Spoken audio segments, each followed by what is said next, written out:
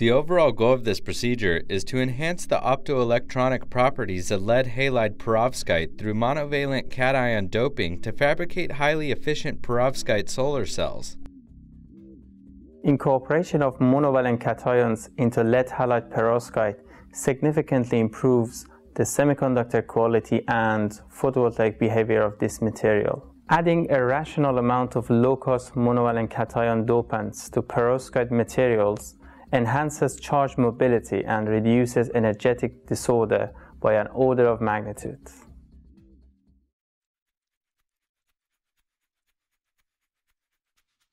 To begin preparing the substrate, use semi-transparent acrylic adhesive tape to cover 2/3 of the conductive side of an FTO-coated glass slide. Then, coat the uncovered areas with zinc powder. Pour a solution of 2 molar hydrochloric acid in distilled water over the slide to etch the substrate. Use a cotton swab to wipe the residue from the exposed sections of the slide. Rinse the etched FTO substrate with distilled water and then remove the tape. Wash the etched surface in a 2% weight by volume solution of alkaline liquid detergent concentrate in water. Sonicate the FTO substrate for 10 minutes each in acetone and isopropanol baths in sequence. Treat the FTO substrate in an oxygen plasma cleaner for 15 minutes to finish cleaning the etched substrate.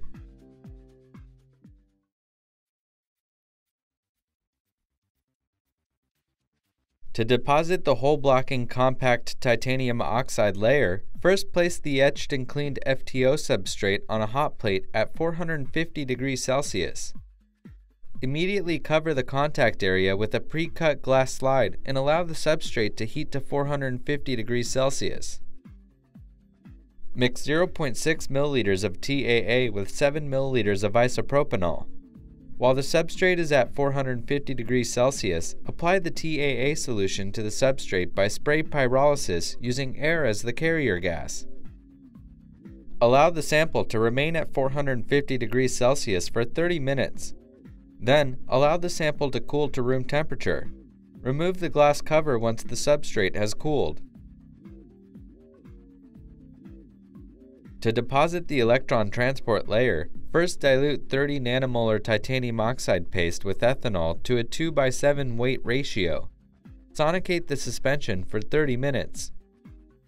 Then, spin coat the sample with the suspension for 30 seconds at 5,000 RPM with a ramp rate of 2,000 RPM per second. Anneal the titania film at 500 degrees Celsius for 30 minutes to yield a mesoporous titanium oxide film.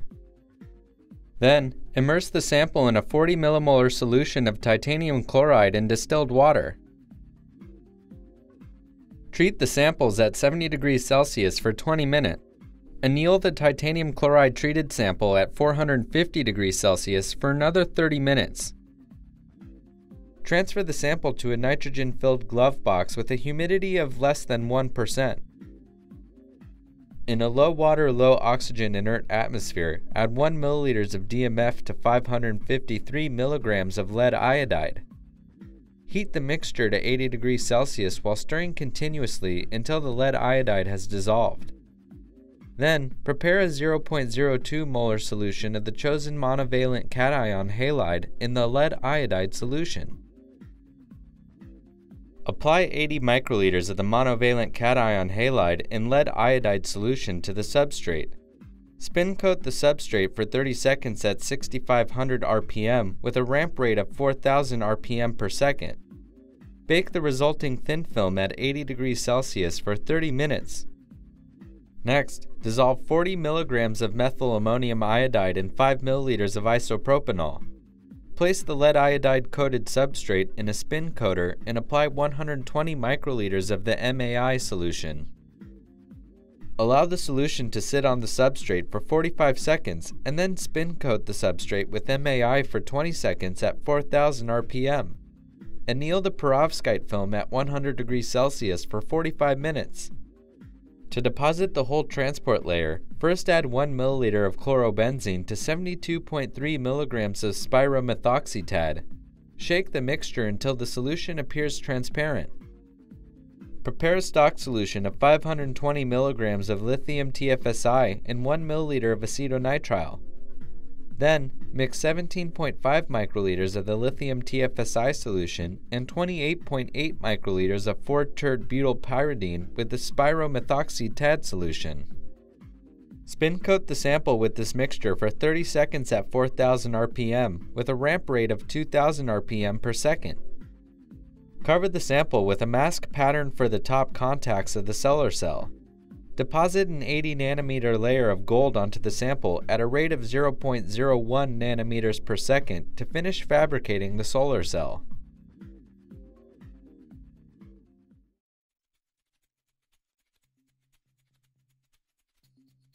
Thin films of pristine and additive-based perovskites were compared to the corresponding lead iodide films. When sodium iodide was used as an additive, large branch-shaped crystals of lead iodide were observed by FESEM, along with large asymmetric perovskite crystals. When copper iodide and silver iodide were used as additives, uniform pinhole-free perovskite layers were observed. X-ray diffraction showed that the cation doping had no effect on the perovskite crystal structure. No peak corresponding to unconverted lead iodide was observed when sodium iodide or copper bromide was used as an additive. Kelvin probe force microscopy showed that the doped perovskite Fermi levels shifted toward the valence band.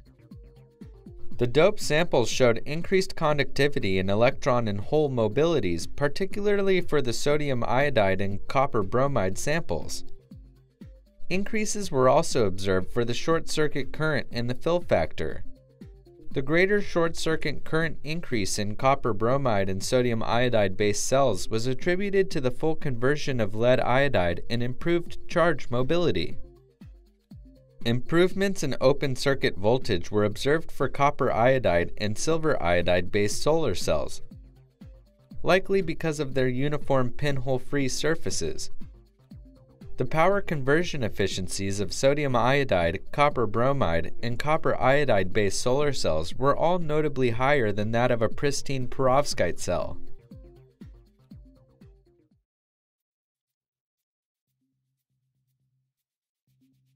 We have demonstrated a facile doping method that is compatible with the solution processing of methylammonium lead triiodide perovskite as an absorbable layer in the mesoscopic perovskite solar cell structure. The optoelectronic and structural properties of lead halide perovskite materials can be tuned by controlled amount of monovalent cation dopants, which can lead to superior photovoltaic performance. Our method paved the way for researchers in the field of photovoltaics to explore this technique in other configurations of perovskite solar cells to further improve the electronic quality of perovskite thin films.